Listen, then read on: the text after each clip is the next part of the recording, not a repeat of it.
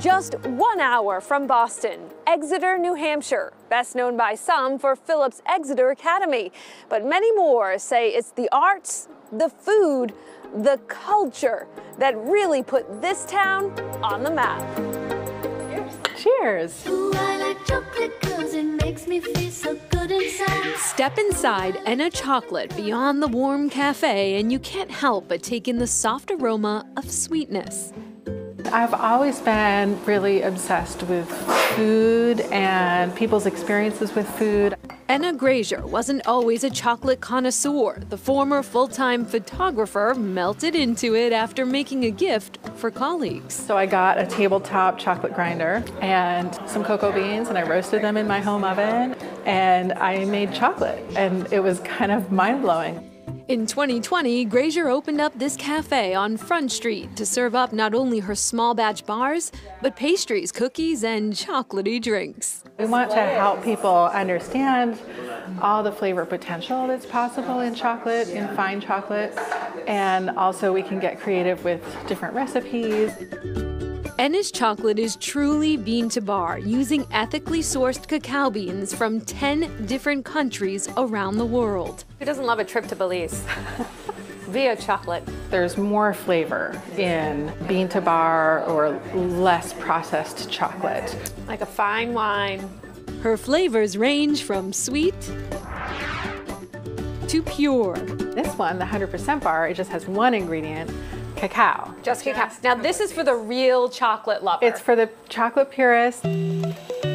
She roasts and grinds before letting this velvety mixture turn for 5 days. The mixture will be poured into a large block, then broken down, melted into a cascade of confection. It's a process you can watch and smell while enjoying cafe treats. So here I sort of feel like I have 3 pieces. Just a few blocks away, a picture-perfect vision of what happens when artists collaborate under one roof. The community that we have here is made up of 5 artists, so this is a great spot for people to come and watch artists actually produce the work that they're making.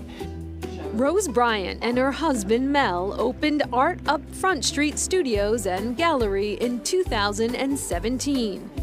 A place for Mel to work and for Rose, a chance to transition from teacher to ever-evolving student. When our children were small, I started doing private art classes. And from that point, with working with the kids, that is what inspired me the most to actually start doing my own work. This building is so inviting and you come in and this is what you see, this beautiful gallery space. We knew that we wanted to have a small front gallery, and then over time, it has definitely blossomed into something else.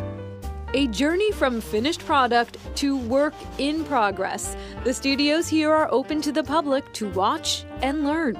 Anne-Marie Kenny draws on Exeter's history of the mill women during the Industrial Revolution to meticulously stitch together her industrial quilts. I salvaged parts starting in the 1990s from the salvage yard and got a lot of New Hampshire industrial materials. There's Shannon Hayes, whose playful illustrations fill the pages of popular children's books. You can find Ray Catrick working in the abstract. As for Rose, who works in the back of the studios, she says the space is much like her canvas. It is colorful, it's abstract, and it has a presence to it. Pretty. And back to Enna Chocolates. They order 1 ton of raw cacao a year, which translates into 5,000 chocolate bars and around 3,000 chocolate drinks. They've also got a window where visitors can watch the chocolate making process, and they also say they are happy to answer questions and explain the process while visitors are there. Looked delicious. Still ahead, a hidden gem now on the culinary map.